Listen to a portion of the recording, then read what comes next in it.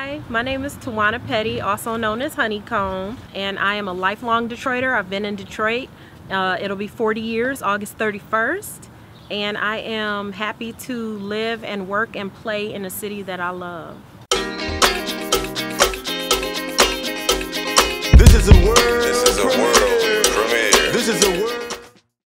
So, you know, I try to feed my soul by doing the work that's meaningful to me. It's very difficult for me to separate like my personal from my political, because the work that I choose to involve myself in is also what I enjoy doing. I am committed to doing things that help to grow my soul, grow my community, and create a future for my son and his children should he choose to have any. If we're not doing the work for our lifetime, then what are we waking up doing the work for?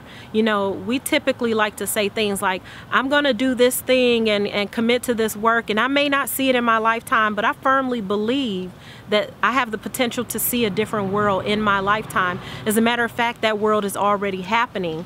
I wake up every day with the hope that the work that we're doing today is something that we'll see be replicated all across the world. And as a matter of fact, there are many people all across the world doing the same work, and so whether I can see them or not, I can feel them in my heart.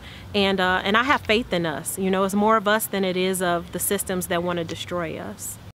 I'm Tawana Petty. Wage love. And I love myself.